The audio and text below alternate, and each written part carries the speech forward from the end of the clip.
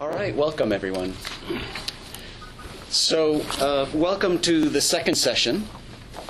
Last year, you will recall, we met to discuss Gary Becker's theory of human capital in confrontation with Michel Foucault's reading of Becker's theory and Foucault's critique of neoliberalism.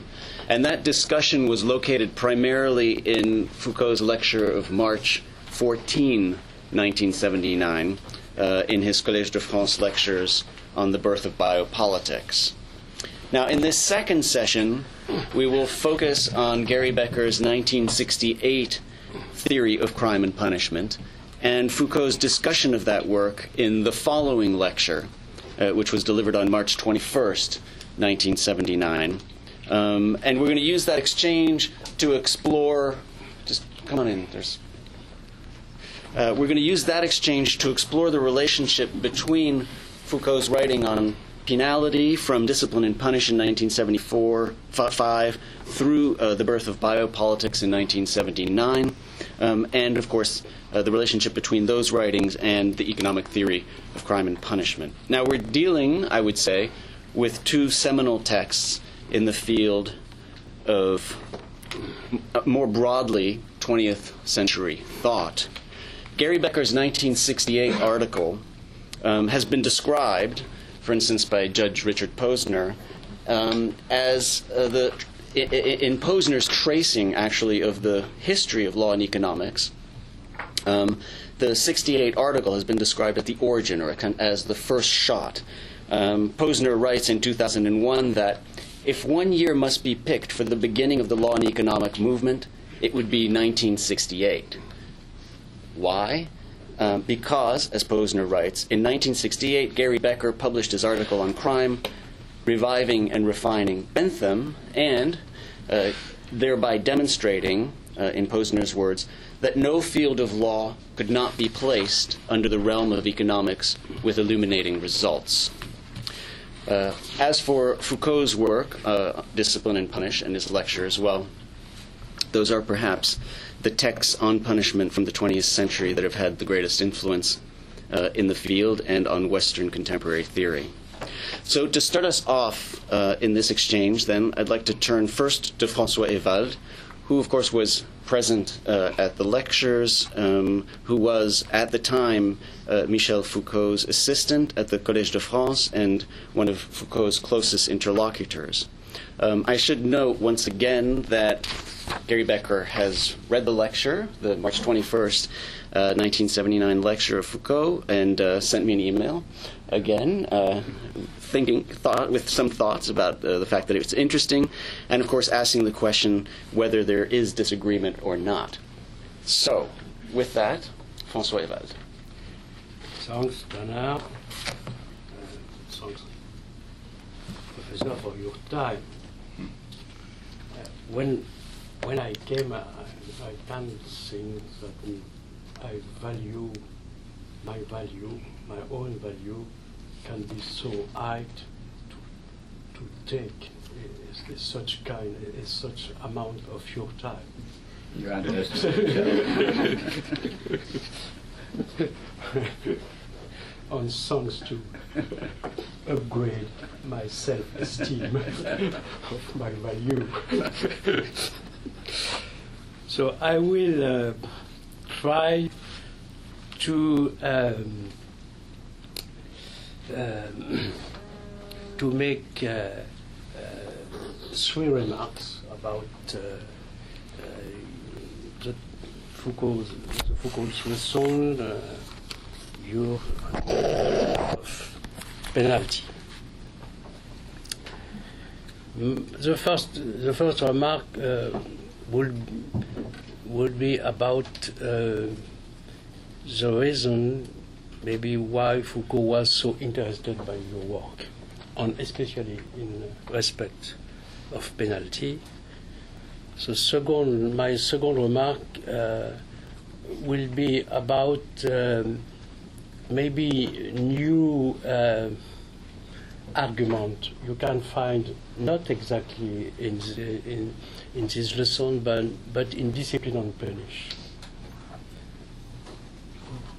And the last one will be about what I know in penal judgment and economy of justice. First remark. I think the connection between you and Foucault, the first connection is a methodological one. And you find in your work the possibility of a critique of governmentality. I think we have to understand critique in a political sense, but also in a philosophical one, sense of Kantian critique.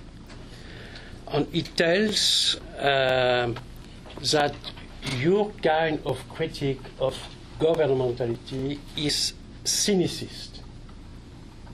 Yes, that is written.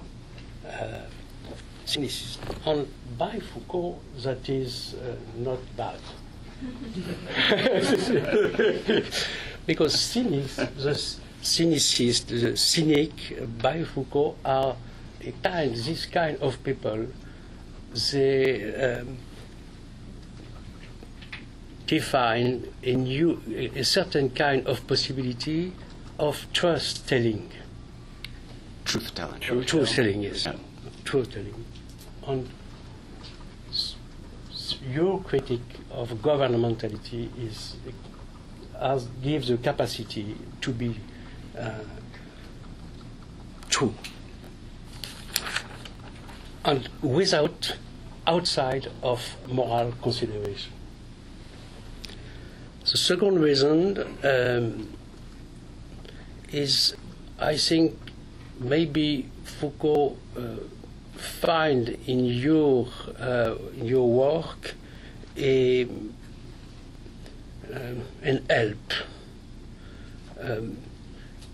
When he wrote, after the writing of Discipline and Punish, Discipline and Punish make a very hard criticism on the modern penalty, the modern art of punish, but the end was without solution. And a lot of people asked to Foucault, okay, prison or our penal public policy don't work, but what could be the solution? And you give for him an alternative to the modern penalty, to the modern public policy. And there is 2 or 3 manner in this lesson, and in explain with you we have the possibility to quit homo criminalis for a new kind of vision of objectivation of criminal, that is homo economicus. That is very interesting. That is the idea that there is no particular psychology of criminal, but a criminal is a man in the street. What difference that is his relationship with risk.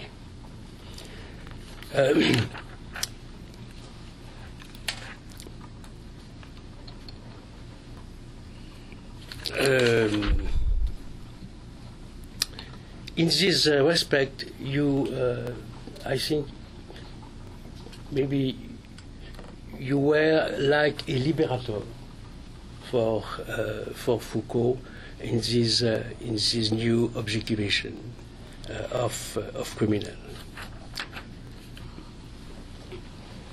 The last connection between you and Foucault is certainly the idea that a public policy, a good public policy in against crime, has not like goal to eradicate the crime. But the good policy is to make that the offer of crime will be the lower possible in such condition of allocation of money. And here you meet a very important question by Foucault. That is, for Foucault, it is very important that the power has a limit and gives the possibility for the people to play. That is the possibility for illegalism in the society. Maybe that is a point where can be in disaccord. You don't agree. What was it? Can you just restate that? I wasn't quite sure what you meant. Yes, for Foucault, there is also in our society, in a liberal society, at your time, there is the temptation for the power to search, to control each behavior, each person, each agent. This is a total power.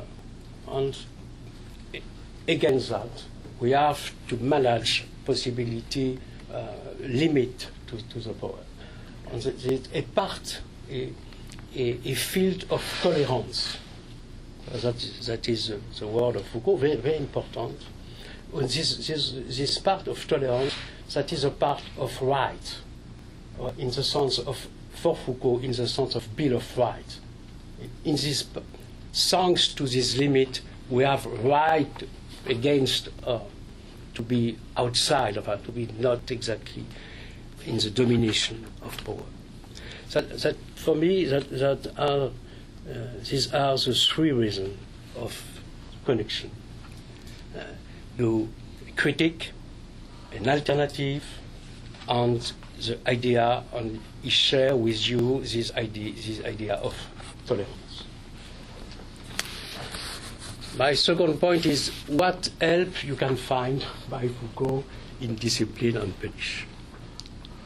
Maybe the possibility to complete your economic analysis of crime. The purpose of Foucault in Discipline and Punish is also an economic one. And the word naturally that is a little metaphoric, but the word by Foucault is I search to describe economic of power. But there is a tentative to have a new vision, a new description of power in relationship with the idea of economics. But by him, economy that is not exactly your economy, but that is economy in sense of to have a strategy, to have a calculus. But in this sense, the both are connected. And in this respect, what could be for you interesting? One of the main theses of Foucault in Discipline and Punish is prison, like penalty, is a failure. That don't work. That is completely wrong. The goals are absolutely not achieved. The goals of the prison. Yes. But this failure is a benefit that gives to the power the benefit to control a certain kind of population, the population who has to go in jail, and with the control of this population to control the crime. And I think that is interesting. But in which part you have to take in consideration in the cost of crime or in the benefit, the side effects of a wrong politics. I don't know what could be the traduction, the translation for in the economic, in the policy, but that is the idea that maybe behind a failure there is an advantage, and also, but what is the value of this advantage? Maybe between the balance between the failure of prison and the cost of prison and the control and the benefits of the control of the criminality is prison is not so expensive like, for example, a central intelligence agency to make control of crime. So that is, I think, second, maybe you have also to add in the calculus of the cost and benefit of crime the value of given by the management of crime and the exercise of power.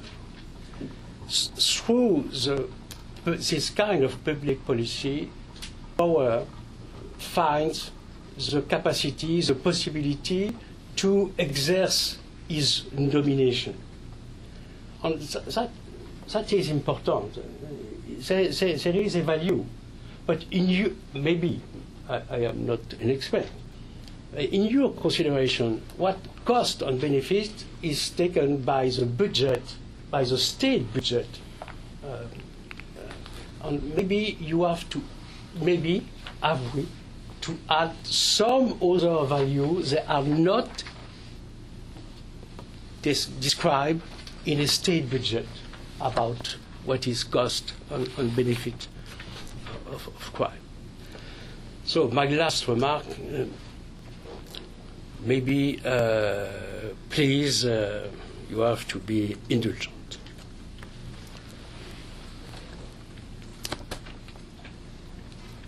Before I say,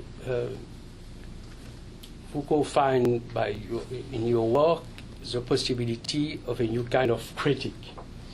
But your work is not only a critical. There is also proposition about what has to be the penal judgment. What I know in penal judgment, that is something complex. I mean that in penalty we have two different kinds of judgment. The first one is a judgment of conviction. We have to establish this fact, this illegality is to be attributed to this person, maybe judgment of conviction. And the second one is this person who is convicted, what kind of penalty? That is the second judgment. So difficulty, there are what kind of relationship between the both? And you give a solution about that, or you give a vision about the both. In the first, about the judgment of conviction, you give arguments about, for example, the certainty. For in your vision, certainty to be convicted is very important in a penalty. The rapidity is also very, very important. But you have also response, proposition about judgment of penalty. It seems,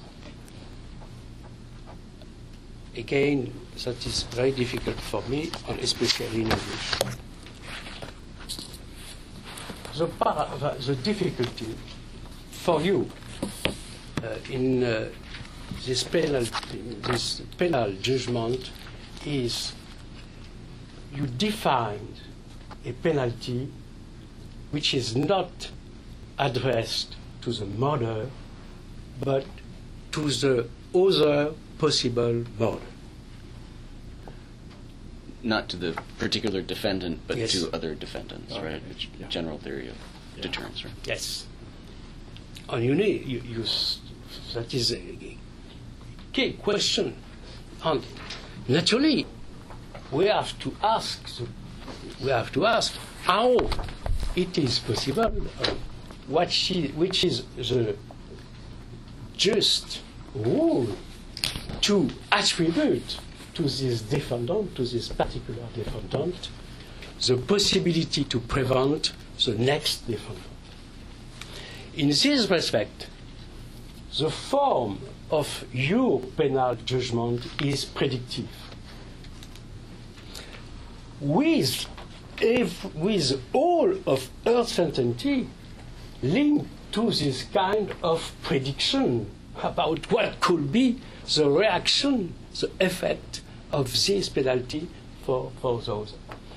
And the consequence maybe would be, yes, you have to make a lot of differentiation between kind of crime, kind of criminals, and so on. And I think that is a very big difficulty to make that in practice. And that at this point you are in conflict with the logic of law. The logic of law is a universal logic. The law is addressed to a normal, to a general man. And for you, penalty has to be perpetually differentiated for each case. That is a complexity. How it is possible to make a conciliation between the generality of a public policy of punishment and this idea that this public has to be adapted to each situation, to each case. And you need for that a lot of knowledge about and maybe you cross the criminology, you cross at the first step you forget criminologist objectivation, but at the end you have to use such kind of. My last remark.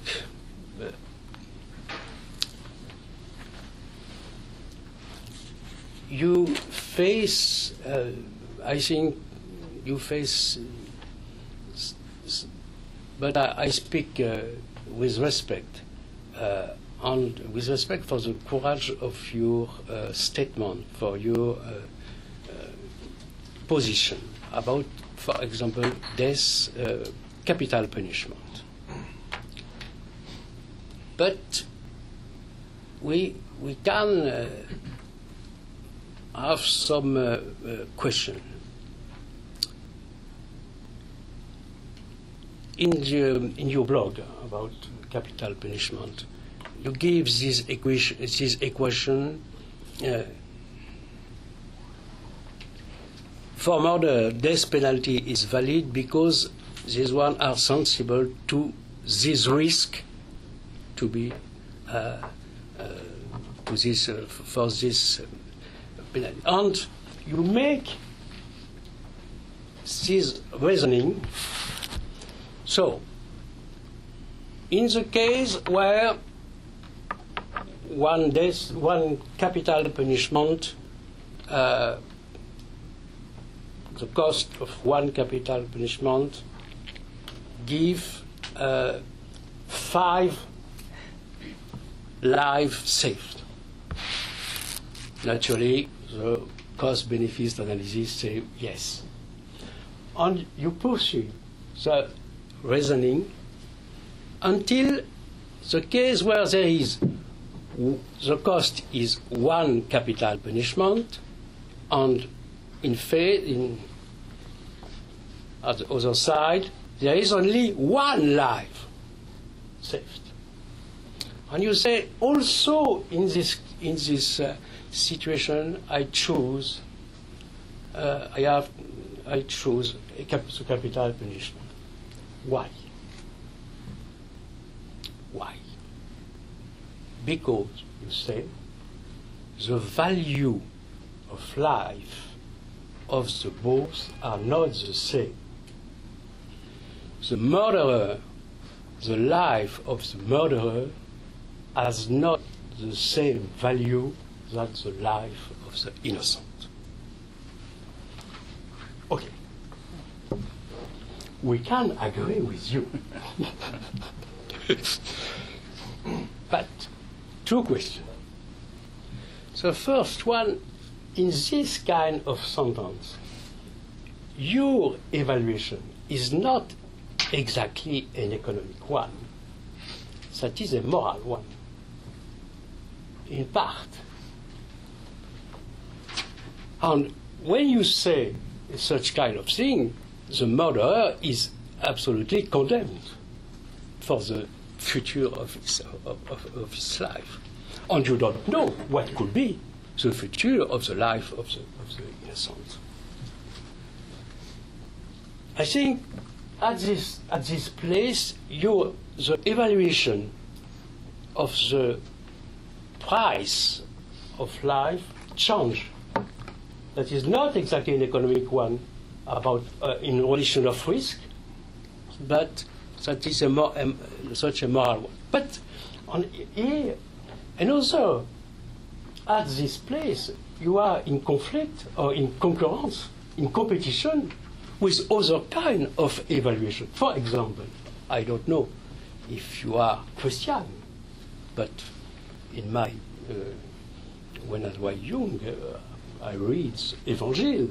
And here in the Evangel, I find sentence where Jesus said about the criminal, for my father, the criminal, for my father, Madeleine, has the same price, maybe a better price than this one who is a good moral person.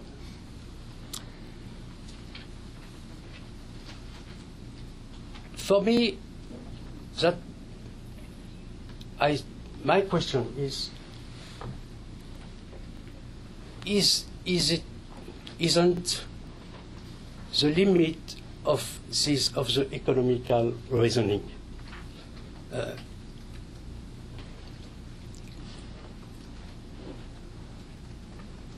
Is it the presupposition of the economic analysis that is everything has a value, and this value can be expressed by a price, in a money value.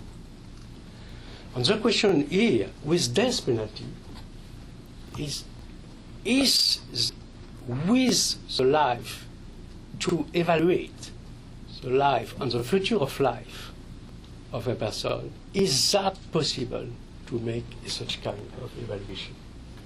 And that would be the reason, because you choose at this time a moral one, and not exactly an economical one.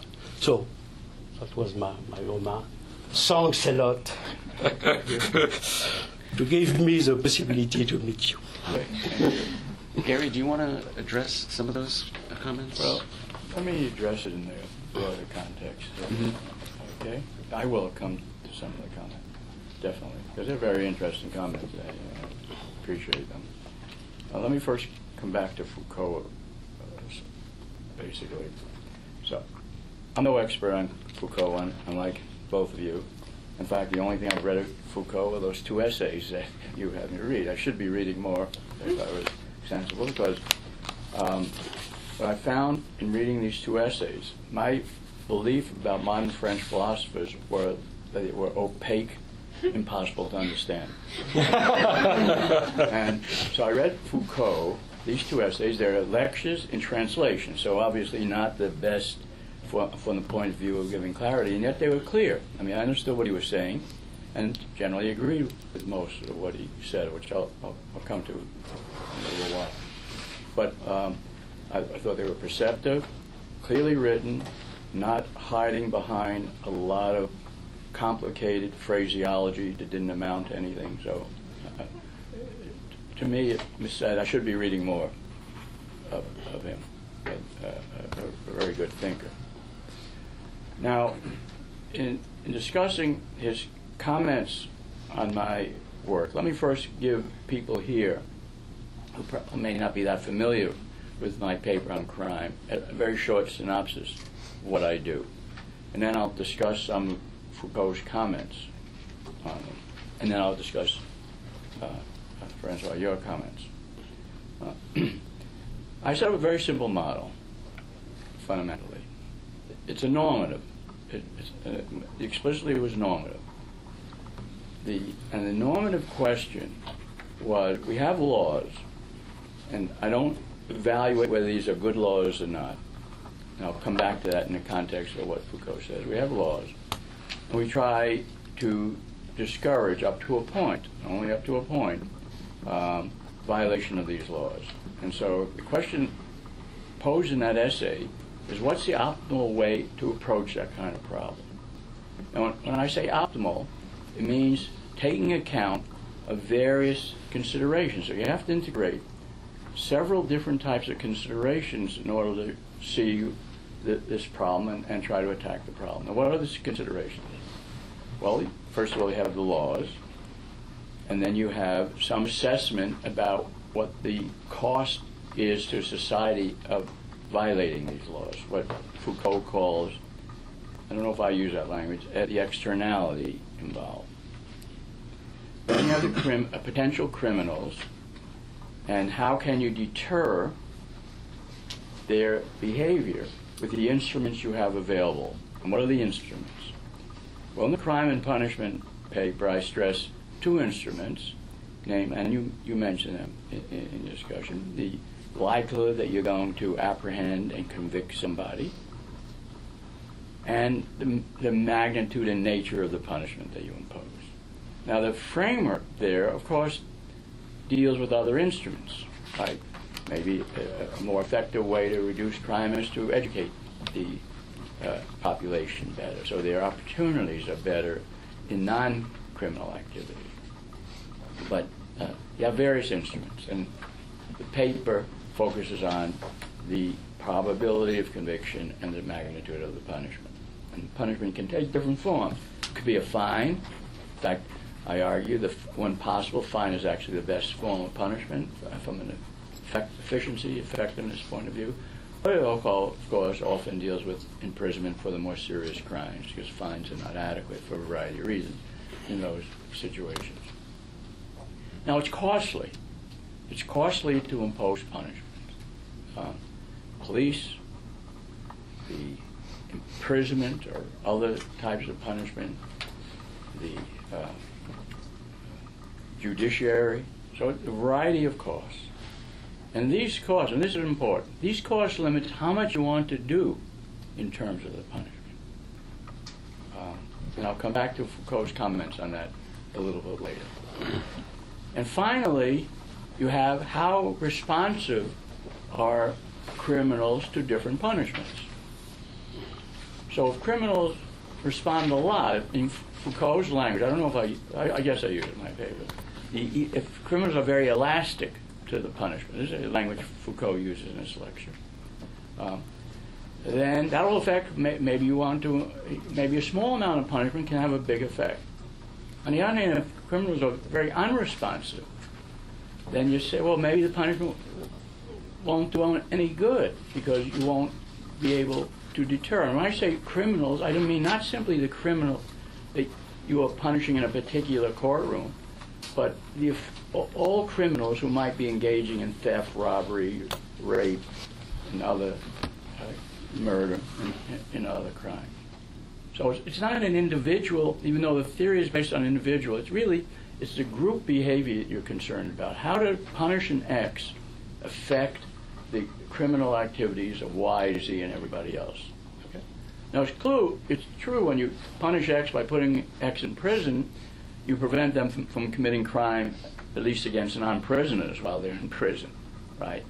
But basically, the framework concentrates, how do you affect other people? If you don't have much effect on other people, that says, well, maybe you don't want to use this instrument very much, because you really can't accomplish a lot with this instrument. So, I mean, you may like to do it, but the cost of doing it is too great. So that's the framework. So you have, what are the components of it? Well, you have the laws, you have the potential criminal, and the approach doesn't say there's one type who are criminals and another type who isn't. I mean, it doesn't make any distinction. Fundamentally, it's, of course, some people may be more willing to obey the law for non-punishment reasons, of course. But it doesn't say there's some criminal type based on physiology or etc. That it basically says that most, if not everybody, can be affected if you have the right sort of instruments, including education and punishment. So you have the criminal, you have the laws, you have the cost of enforcing the laws, and then you come out with some conclusion about how much you want to do with regard to different crimes and with regard to different types of individuals. That's the framework that Foucault is commenting on. Okay? So then I read Foucault's essay, and here I'll have to look at some of the comments I made as I was reading the essay. Foucault doesn't like neoliberalism. Okay? And he classifies me as a neoliberal. And I am a neoliberal, I suppose, whatever that term means. But I'm a liberal, a classical liberal, I would classify myself as, and that's sometimes meant as a neoliberal. So he doesn't like neoliberalism. In the first part of this chapter, he criticizes some other neoliberals, Rupke and some of the others, and then he criticizes Bentham. I don't know if you would call him a neoliberal, but he criticizes Bentham and Becker and so on. All right, so he puts me in his class of neoliberals, but as I read the essay, it's hard for me to see something in that essay that Foucault doesn't like in terms of my work. I mean, and I'll tell you, I'll look at his various comments he makes. What he likes is, he starts out when he discusses my essay. I mean, and he's discussing also essays by some other economists, important essays by George Stigler, a colleague, a friend of mine, and former student of mine, Isaac Ehrlich, and the like. But he mainly focuses on my essay, so I'll act as if it's my essay, but there's other literature that he discusses. He says, well, Becker says the purpose that all one is interested in terms of crime is affecting the risk of committing various crimes. And then he says there's laughter. I mean, the writing says there's laughter and in that definition. And Foucault scolds his audience. He says, no, you shouldn't laugh at that. That's what the French penal code is basically. So it's not a bad approach. I mean, it's not a bad approach to the problem. Okay? That's how he starts off. And what he likes about that approach, and what he doesn't like about Bentham in particular, is there's no attempt to have a calculus of what laws there should be or shouldn't be in that approach. I mean, there's other literature that goes into it, and I've gone into that literature, as in the capital punishment case, in partly, and other cases. But he says there's no attempt in this approach. One doesn't try to do that. He likes that, okay? Because he's critical of a lot of laws that get passed, okay? The second thing, he agrees, he just likes Bentham because his interpretation of Bentham, and I didn't go back to read Bentham, but it seemed to me right, was that Bentham thought he could eliminate all crime by having the right punishment in this prison where every criminal, you see them all the time, no privacy and the like. And he says, but in this approach, this economic approach, one recognizes cost of punishment, so there's an optimal amount of crime. I mean, I like to challenge people a lot, and I say, the theory is about the optimal amount of crime. Now, optimal in what sense? Well, the different meanings you can give to the word optimal, but the meaning that I'm giving it in this context is optimal in the sense that you have to benefit the value of trying to reduce crime versus the gain. And Foucault gives an example. I like the example. It was not, up in the air, but a very practical example of how to reduce theft of inventory in a store. say, well, if theft is a high rate, you can cut it down pretty easily from 50% to 40% to 30%. You go through a bunch of numbers. He said, but when you get on to 5% to cut it down anymore, it's going to be very costly. It probably doesn't pay to do it. So that's the optimal amount of theft in that case would be 5%, let's say. And I think that's absolutely right. It's a very good example, and it's certainly fundamental to this type of approach. Now, the third thing it seems to me he liked was it recognizes that there's no fundamental person who you can identify as a criminal by the physiology, the genetics, and so on. Maybe genetics will eventually tell us something about it. We certainly don't know that now.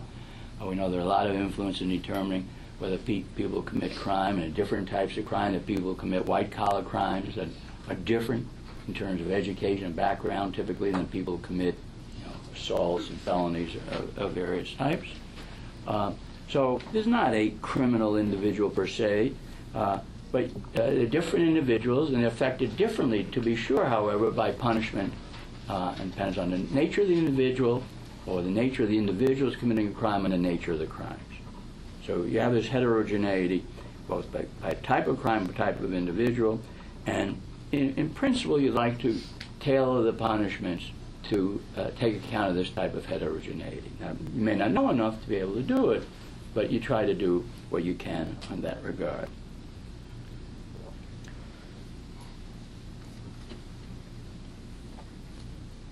So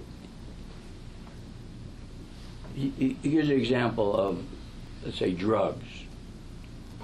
Now, my paper doesn't discuss drugs, although I've since written a fair amount on the drug question. And he says, well, people respond differently. The addict, he says, is not at all responsive to price. I think that's not right. The addict is a bit responsive, but in the long run it can be considerably responsive. So modern analysis, I think data, if you look at data, addicts respond to punishment and higher price. But they may, in general, respond less.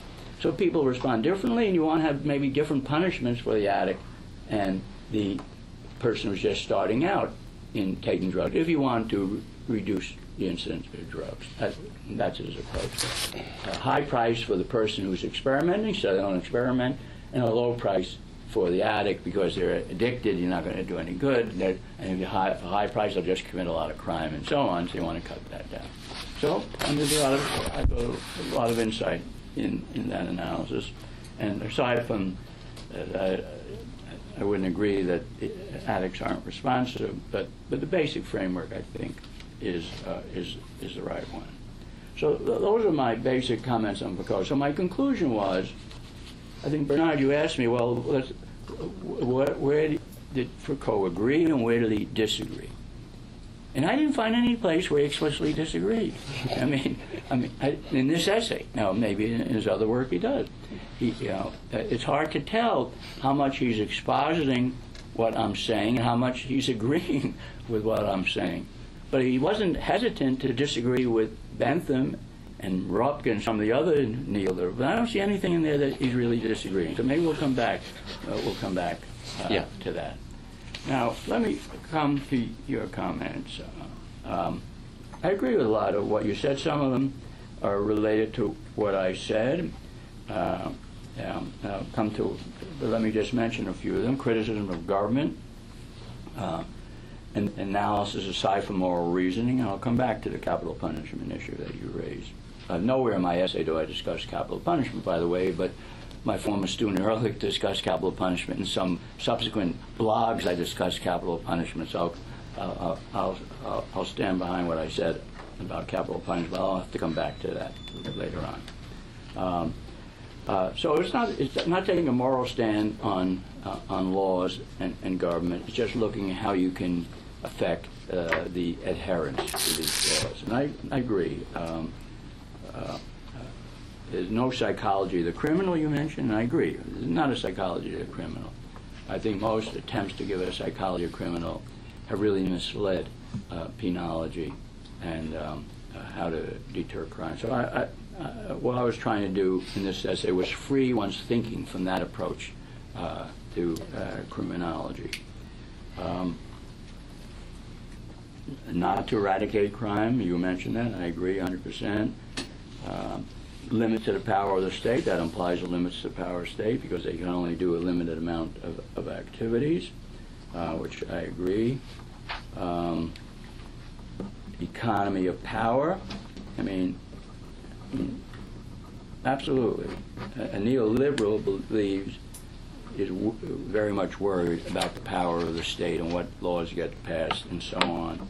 And that's why neoliberals come out with generally for a small state, a limited state. Now, I haven't read Foucault's other work on power, but I think overall, on the basic picture, I would tend to agree with that. You want to have an economy of power. It's too easily corrupted. And imprisonment can be used as a way of enforcing the power of the state, and certainly it's a great concern of myself and neoliberals in general. In this essay, it recognizes that you may be imprisoning people for the wrong reasons. They're not criminals. You're doing other things, and so you have to balance. And even if the intent is right, the evidence is limited. You convict people on limited evidence. And so you have to have a procedure whereby, you want to have a procedure whereby you can reevaluate the evidence in the light of additional evidence. And so that's what the appeal process does in most societies. You want to provide a lot of protection in that dimension. And I think this approach certainly does that. Now, fundamental to the approach, and I think you didn't use the word, is deterrence.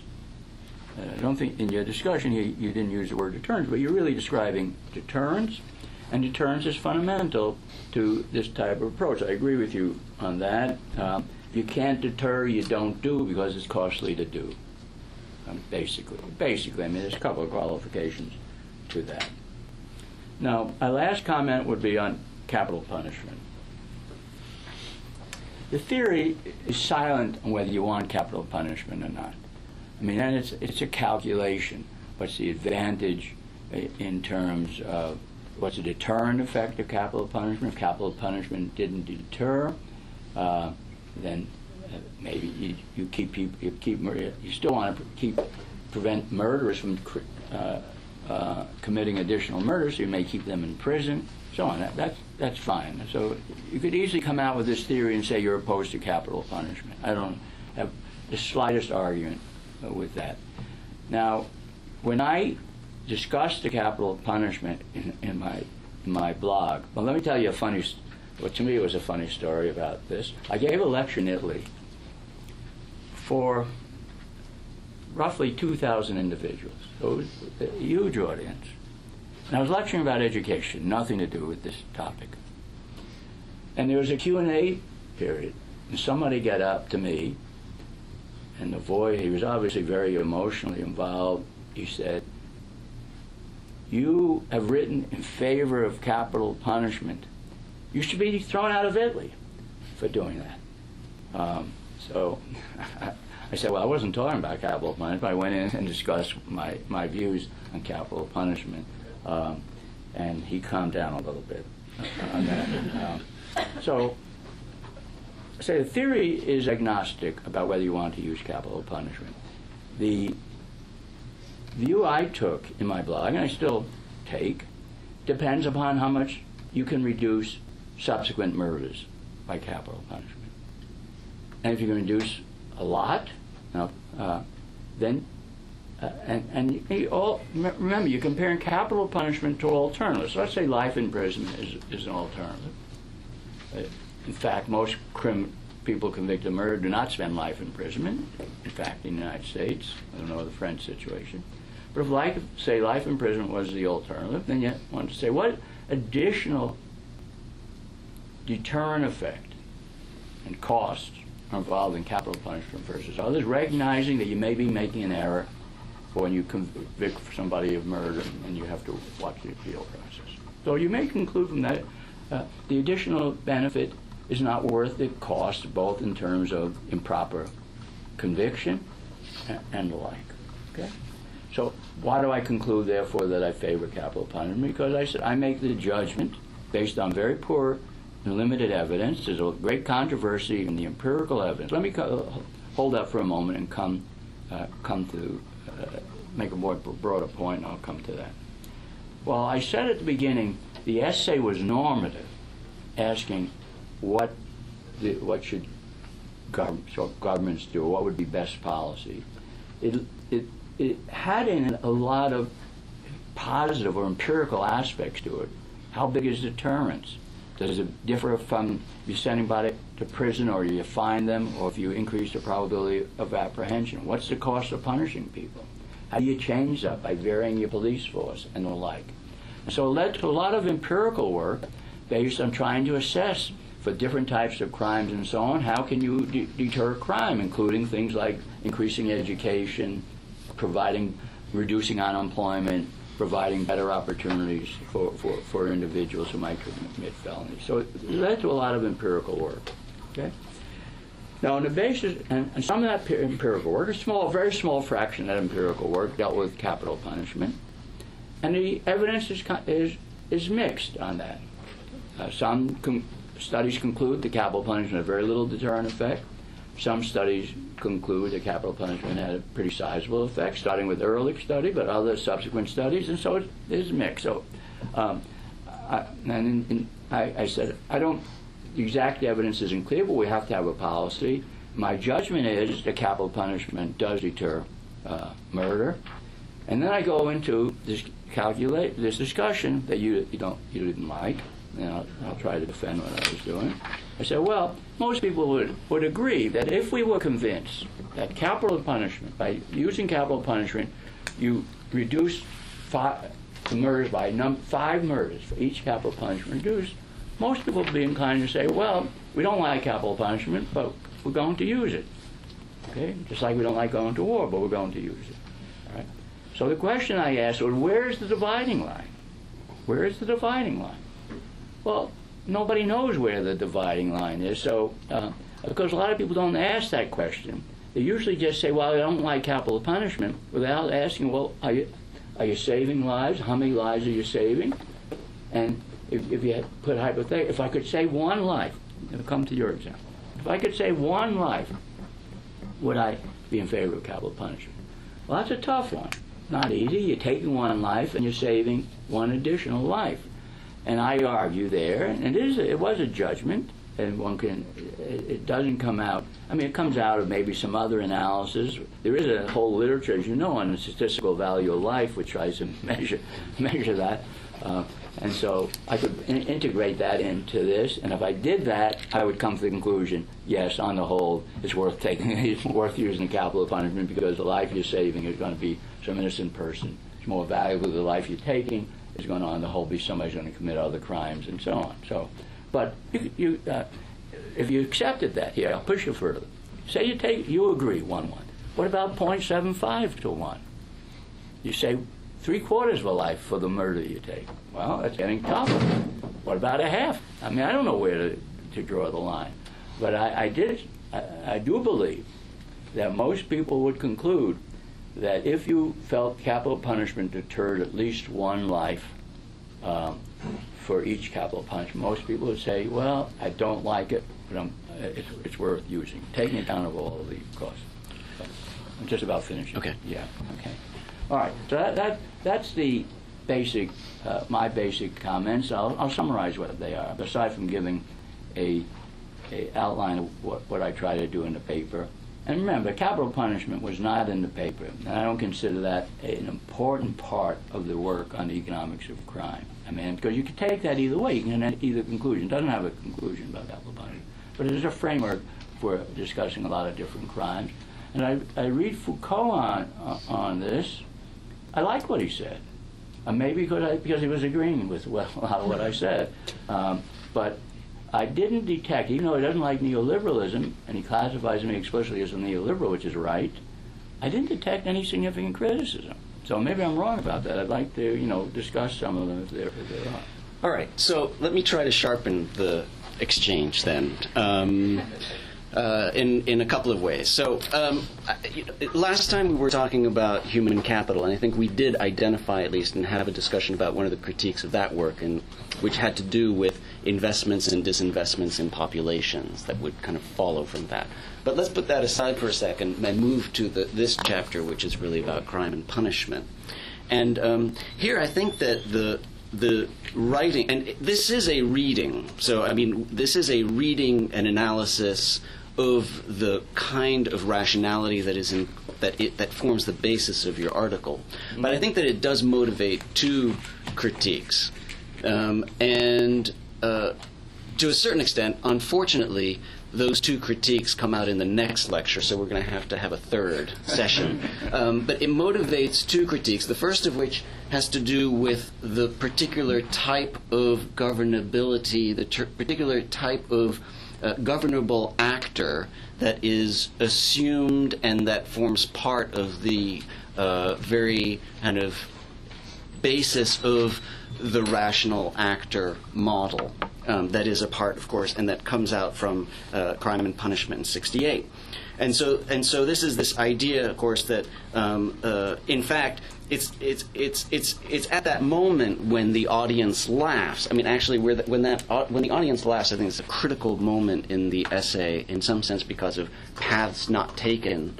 But it is a critical moment for a certain form of critique, because that's where he distinguishes the distinction between French penal law and your model is the distinction is same definition of crime, so it's a formal definition of crime, right? Same thing, but a different view.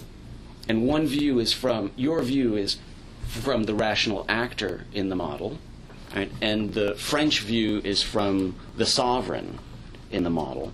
And this differential produces kind of a different way of thinking about and then governing individuals, and it produces, and it's that differential, the fact that we're now looking at it from the view of the rational actor, from the individual's point of view, that it's that way that produces the unique mode of governability of neoliberalism that is defined by behavioral techniques and environmental changes, etc., and that include, and so that's on page 252. I mean, the notion of governability is on page 252 of the English edition, but then actually the payoff or the critique comes in the next lecture around 270, where he talks about kind of the more strict or aberrant ways of behavioral techniques associated, for instance, with Skinner. So, but it is, in some sense, I don't want to associate with Skinner. No.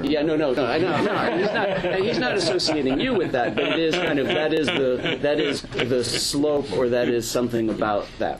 All right. The second critique that this motivates is an epistemological question. You want to respond at each critique, or you want to give the set of critiques? Actually, let me give them quickly, and then let me give them quickly. Okay. And the second one has to do with the fact that he talks about it as a theory of subject, but it has to do with an epistemology of governance, what we can know and what we can know well and what we can't know well. This idea of the rational actor is one that leads towards the knowability is of personal interests, in contrast to a state that doesn't have knowledge in this way, and so that there's this connection between the rational actor knowing his interests best, being faced instead by a governing body that does not whose calculations misfire because they don't have the knowledge, that produces itself the need for limited government intervention. That, in other words, limited government intervention is kind of built into the theory of the subject, and that we'll do it at the next session also in more depth. We'll be at page 282 of the English edition, where you get this idea that basically the theory ultimately disqualifies the political sovereign. But specifically on the 1968 essay. All right, so these are critiques that will emerge out of his reading of the 1968 essay. But I would say that at that point where he defends you against his French audience, it's very critical because, and when he chastises the audience, it's very critical because he takes a formalist move that, in my opinion, then means that he misses the target a little bit, and that they're right there. Foucault misses the target, i.e. you, okay, at that juncture in terms of adopting a kind of a formalist take on law. Because, and so let me just add this third piece here. And the point is that by not challenging a formalist definition of what the law is in your work, right? In other words, by taking the legal code as a limiting factor to define the behaviors that we are then going to subject to a social welfare analysis, okay? You are doing a few things. You're bracketing out perhaps some of the most important material. Now, I can understand that it's an attempt to find kind of a partial equilibrium here, right? We're bracketing out the definition of crime. But on the other hand, it seems to me that what you've done by bracketing out the definition of crime is problematic for three reasons. First, you're bracketing out the whole complexity of the problem of the criminal law, where all of the morality, all of the theories of dangerousness, all of the psychiatry, etc., are going to be at play, right? So you are trying to create a theory that brackets that off, but you've almost done it at the beginning by bracketing off the definition of crime. You also avoid, I think, the radical potential for your own theory. And you also create some tension or some tension between what you can then say, for instance, with regard to drugs. And the tension here, there's an internal tension in the sense that ultimately you might want to say we should decriminalize drugs, right? At the end of this is not in this text, but it's kind of in other work. I do believe in that. Yeah, you do believe in that. But you there's this tension because this theory leads to that conclusion. Right. But the tension being, well, wait a minute. I mean, we're taking the definition of crimes as given, right? So how is it that a social welfare analysis would then lead to the elimination of a definition of crime? Okay, so I think that that's the particular tension that I would want to push you on, because I think what it reveals is that there would have been a more radical theory in '68 for you, which would have been to subject all human behavior to the kind of calculus that you subject criminal behavior to. All right? Any behavior that could be punished properly in the right amount such that it would maximize social welfare or minimize social costs, right, would have been, it seems to me, the theory that you should have argued in 1968. Any human behavior that can be efficiently regulated by means of the criminal sanction, by punishment, should be what we should punish. Right? Now, and if you had done that, of course, all domains of economic, social, political life would have been subjected to potential punishment. It opens all human activity to state sanction, including anything. I mean, we could just make the list, right? Infidelity, impoliteness, sexism, protest. I mean, political contributions to parties. Any activity could be subjected to the kind of analysis that you're proposing, which would then, and then we would then know what is criminal is that which, if you can efficiently regulate by punishment. And some things we can efficiently regulate by punishment, and some things you can't. But based on that move of taking the law in its formal definition, I think you limited what the theory could have done, but I think you also injected into the theory a particular political vision, a particular vision, a somewhat libertarian vision or values that are lurking in the decision to bracket law, to bracket the definition. And so at that point, I think a missing target or something, or what a critique there could have been that the decision to bracket the formalism reveals a bias that would make one suspicious about the positivistic nature of the model itself and about all of the measurements that would then have to be made. Complicated measurements, right? These are really complicated measurements, but it makes us suspicious that something is biased in some way against intervention. And the final point on the death penalty, on the death penalty, when you say, but I don't want to spend a lot of time on the death. No, penalty. me neither. But it's an illustration. I think it's an illustration of the same thing, which is when you say, how many lives are we saving? Right, that calculation itself. So Gary Becker wouldn't just ask how many lives are we saving, right? Gary Becker would have to ask the next question, which is the much more complicated question of how much money does it cost to engage in an execution, a capital punishment? How much money would that save in health care? How many lives would that save in health care if we used it differently, etc. Right? In other words, we don't limit ourselves simply to the fact that it deters. Everything deters. Death penalty for parking violation deters.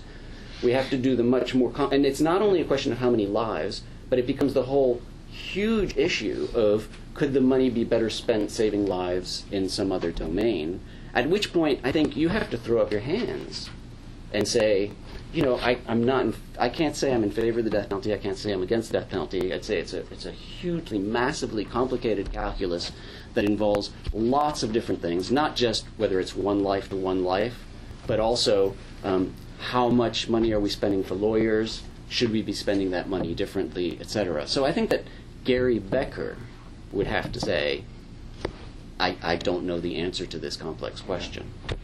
Yeah, okay, thanks. Well, let me respond to these comments. This essay has a limited goal. We're not trying to say what laws should we have or what laws shouldn't we have. It said we have some laws. How are we going to engage in the deterrence with regard to these laws? Now, in my other manifestations, my other writing, of course, I've written a lot about what laws we should have. And I believe that there's a lot of risk of government over-regulating society, too many laws, and so on. So that's why I've been a small government person.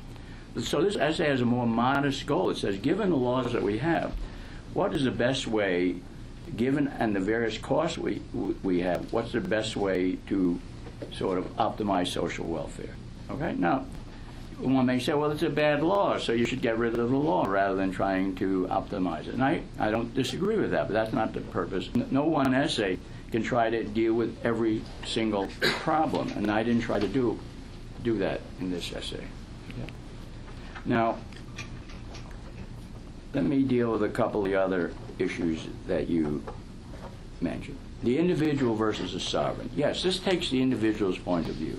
And I had from my reading of Foucault in this chapter, he liked that as opposed to taking the sovereign's point of view. I don't know if I have the exact statement on that, but that wasn't a critique that he had. But well, so it's on page 252, bottom of 252. Define what he says. Right. I mean, basically what he says, it simply means that economic behavior is the grid of intelligibility one will adopt on the behavior of a new individual. It also means that the individual becomes governmentalizable in a particular way, right? In a particular way, right? Yeah. So, I don't see any critique of that particular problem. Homo economicus is the interface of government and individual, but does that mean that every individual, as you're saying that there are other motivations on individuals? So, anyway, I don't, it is nowhere, I don't think you can cite Bernard where he says, well, that's a worse view than taking it from the point of view of the sovereigns, which he does say is the French approach. So let me make a couple more comments and we come back. He says, well, he takes the individual approach, and my reading of this essay overall, I may be wrong on that, was he didn't think that was inferior, at least, to taking the sovereign's approach. Now, on the capital, on taking laws as given, you mentioned that on several different occasions. Yes, it takes laws as given. Now, the same approach may be useful in discussing what laws we should have. May be useful. So one has an analysis, let's say a benefit cost analysis of a particular type of legislation. Let's say whether drugs should be illegal or not. Right? We have a benefit cost analysis of whether drugs should be illegal, and and I've done that. A lot of other people have done that, and one looks at a similar type of consideration. What's the benefit of having a law? How much effect does it have on drug use? What's the cost of doing it? And is it worth having this law when there are various alternatives? For example, we could tax the use of drugs. So the same approach is an approach to laws in general.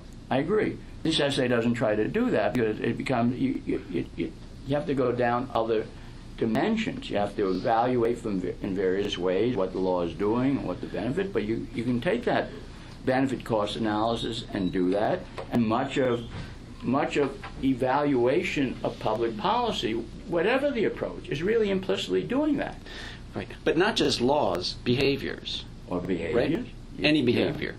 We could Right. subject any behavior to a kind of calculus to determine whether or not use of punishment, right, the state sanction. Well, say you take a state sanction means, you mentioned a couple of examples, I forgot what they were. But a state sanction would mean we say we have a law against this type of behavior. That's a state sanction. And therefore you have to ask yourself, is it desirable or not to have that law? And then you have to have an analysis of it. I don't care if you take this approach or any other approach, you have to reach that conclusion. Well, the only difference would be civil versus criminal, right? So in other words, absolutely. So what would be criminalized would be those behaviors that, when you go through your analysis, if you impose a form of criminal punishment versus civil liability, compensation, etc., it would most efficiently kind of bring that level of behavior to a level at which it minimizes social costs or maximizes social welfare, right? Absolutely. Right. Well, in my essay, I do distinguish between torts or civil law and criminal law, and I have a definition that people may not like, that criminal law is an activity is a crime as opposed to a civil violation if you cannot use a fine to deter that action. But if you can use a fine, then you say, well, it's part of tort law and so on, or civil law and so on. You can't do it, it becomes a crime. So, yes, but I think that distinction comes out of the analysis. You don't have to add that as a separate distinction. Right, but notice how radically regulamentary, how much kind of government analysis of social welfare would be going on if, in fact, we did that for every possible behavior, including being impolite, talking too much. Well, we may have a general principle that for a lot of issues, the effectiveness of the government is so poor that we don't want to try to regulate it. And that's my view. The government makes matters worse in a lot of areas rather than making them better. Take the capital punishment issue. And you say, well, I have to make somebody taking this approach has to make all these calculations. What's the alternative? What's an alternative approach? What kind of calculations would one make? What kind of calculations would you make? Well, so I think your approach would be one approach would be to make a huge calculation about whether or not a particular using executions is a good use of societal resources, requiring enormous amounts of measurements and agreements on measurements on life, et cetera, et cetera, et cetera. Right. Absolutely. Okay. So that's very difficult. Right. What's the alternative? Okay. Well, there are plenty of alternatives. I mean, well, give me one. Well, you could just any deontological principle. You could come up with a principle that we don't take life or something like that, right? I mean, there are many of alternatives, but then right? you have to analyze that principle. We don't take life because this reason and that reason, right? And even though we may be saving 10 lives, we're not taking this life. Okay, you may want to do that, right? But you still have to go through. If you try to probe behind the phrasing, "We don't take lives," and make some sense out of it, you really have to go into some kind of analysis of this type. Well, not necessarily. I mean, you don't necessarily have to do. Conclusion. You don't necessarily have to do a social welfare maximizing if you've got a deontological principle. But my point is not to argue for one versus the other, right? Mine was an internal critique of a social welfare maximizing approach to the death penalty, which is, in fact, we've got a lot of calculating to do, but we've got to do more than just figure out how many lives we're saving. Because it turns out we could be saving 5 lives if that were true, if those studies were true, and yet it could be that with the amount of money that it takes to execute someone, which is, say, $2.5 million because of, judicial expenses and whatnot, we could save 20 lives by healthcare. Maybe. Healthcare. Right. I don't even calculate. Any other approach has to do something like that. I mean, unless you want to avoid analysis and replace analysis by a phrase, we don't take lives. That's avoiding analysis. That's not analysis. You want to give analysis of a problem, you have to analyze it.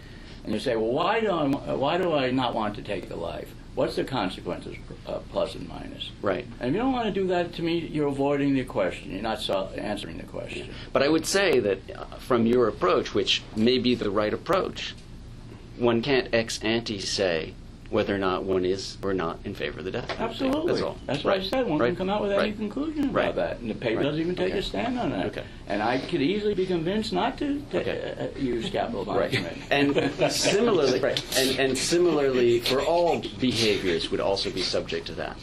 There's a lot of uncertainty in all this. Yeah. And a model sets out, various concepts.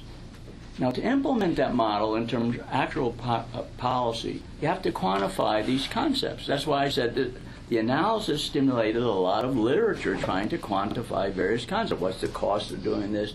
How much deterrence there is? Tremendous literature, controversial literature. These are not things easily discovered. Mm-hmm. So I'm not saying one can just take the model and say, well, we want to do this and that and that. No, it requires various judgments. I'm willing to make the judgment. We all have to make judgments when we're dealing with policy, but in order to have a stronger judgment, we want to affirm a foundation. Okay.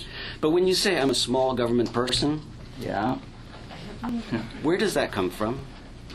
It comes from a belief that governments usually make things worse rather than better for the bulk of the population.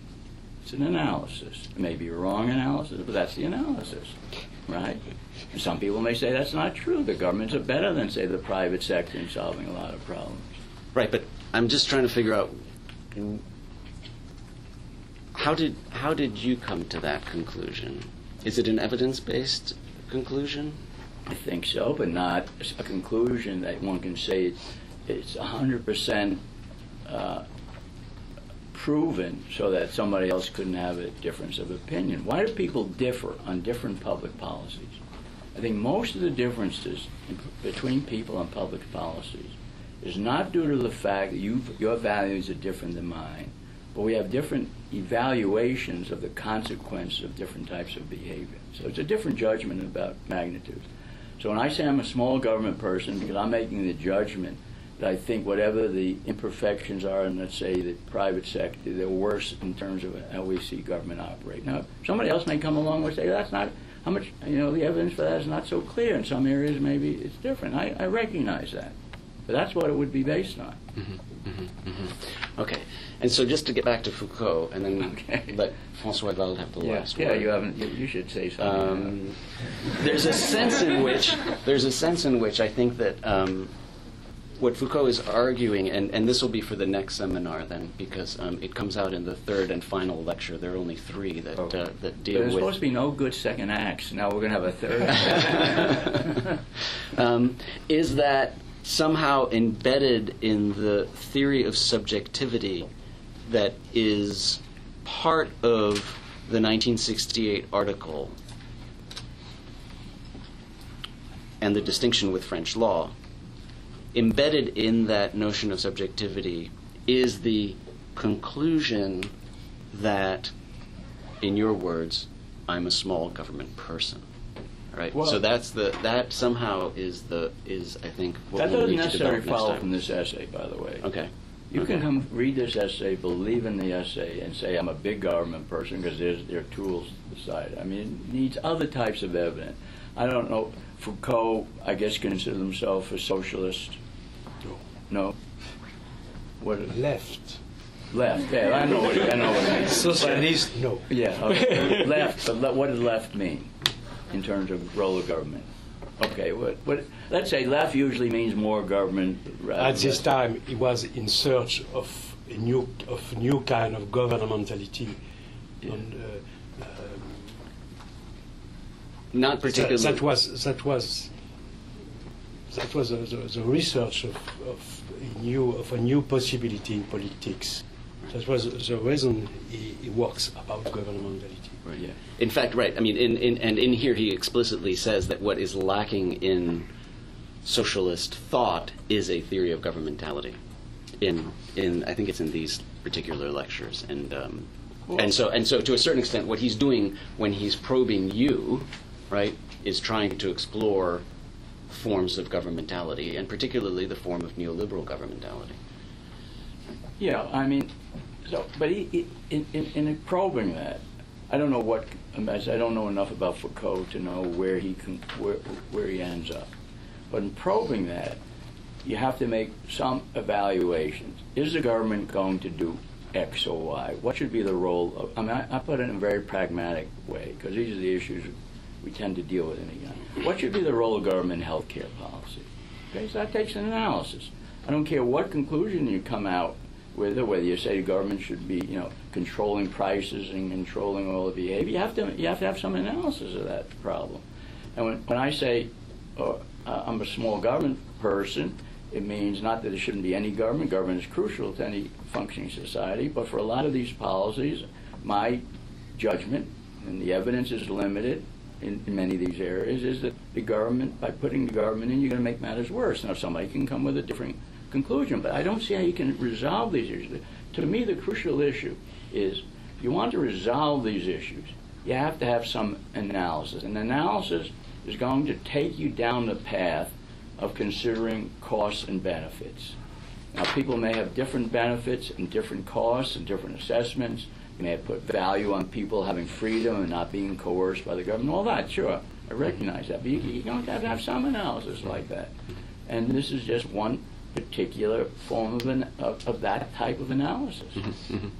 So I'm going to give the last word to François Ewald to close the discussion. Last word. While you think of your while you think of your last word, I will just say, though, that from an internal critique perspective, I would say everything you said I can buy within the system, except making any kind of claim about being a small government person or not, because it's subject to a kind of calculus, a complex kind of calculus that we need to make in every case. And I don't know what the outcome is ahead of time, right? No, I agree. I don't disagree with you. You need that calculus, and a lot of the areas we don't have enough evidence to make that calculus with any degree of confidence. So one is making a judgment. When one says one thinks the government should be extended or contracted, one is making a judgment in the face of very imperfect information, imperfect knowledge about what the likely outcomes will be. Mm-hmm. It's not a judgment based on certainty, Mm-hmm. and certainly the framework I'm giving, I want to stress this, again, before we give you the last word. I want to stress this, that the essay I wrote on crime and punishment could easily be used by people who believe the government should be dominating the economy.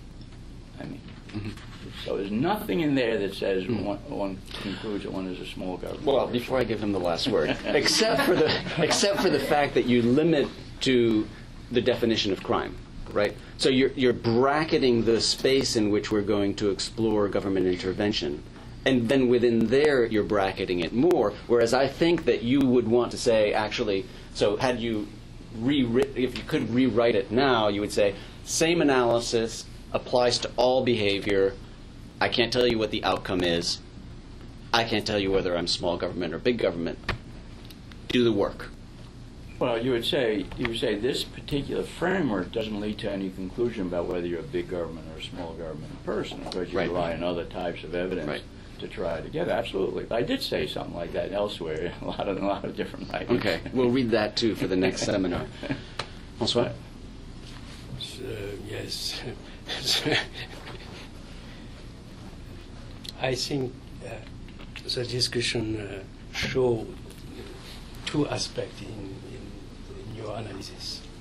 So one is an analysis like a critique of specific public policy. I think in this respect there is no problem. But at the same time, after you, we can observe that people search to build, to set up new kind of penalty and so on. On this other side, that is not critique, but that is a normative side, where we search to rebuild, to imagine, to figure out a new kind of art of punishment. In fact, the both are embedded in your work. Foucault doesn't have any. You were useful for Foucault in your. You are very useful for Foucault in this neo-critical version. And you give to him the idea that it is possible to make a criticism of governmentality which was internal. And that is, you are a positivist. You take a set of law and you ask the question, effective, optimal or not, and you give response. Okay. For that, you build a specific set tool, dispositive of analysis, of economic analysis. The question, I think the main question come when we come to the normative dimension. And at this point, you are in conflict, in competition with other dimensions. For example, a moral one. For example, deterrence. If you are Kantian, you are by Kant. Kantian. Kantian, yes. Kant, Immanuel Kant, the German philosopher. Kant say the main rule, the main moral rule is it is forbidden to take a man like a mean. You have always to take the man like an end. I don't. So, deterrence. Okay.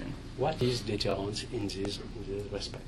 When you punish, when your tactic of punishment, that is to give a penalty to a person, to protect in the consideration to other person. That is not a manner to take one like a mean to a final end, to an other end. So, that is so.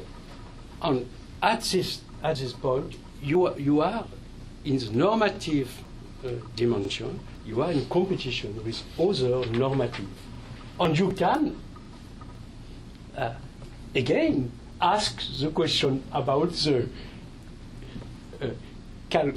effectiveness, the economic effectiveness of this other dimension. Yes, it is clear. My second remark will be our problem is certainly the main problem about punishment is what? That is not the badness of man. That is a lack of information.